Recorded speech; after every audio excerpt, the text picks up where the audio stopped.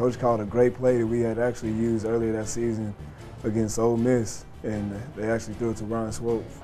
Throwing, going deep, he's got a guy, and it is a catch, touchdown!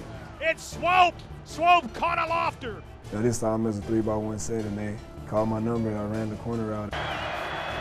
Stunts defensively. Manziel comes left side. Ball wobbles. It's caught.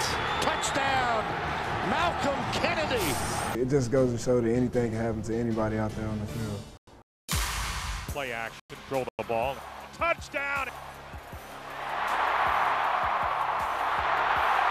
By the end of the season, I felt like, I caught enough jugs, caught enough tennis balls, went to enough 7-on-7s, went to practice. I felt like everything, all my stock I put into that year was finally beginning to show. I pushed myself, my teammates pushed me, my coaches pushed me. It's always a certain point in time when an athlete has to reach a certain standard, and it's my time. I've been in the backseat for long enough. I'm ready for it, so it won't be a surprise for me to have a breakout year, because I will.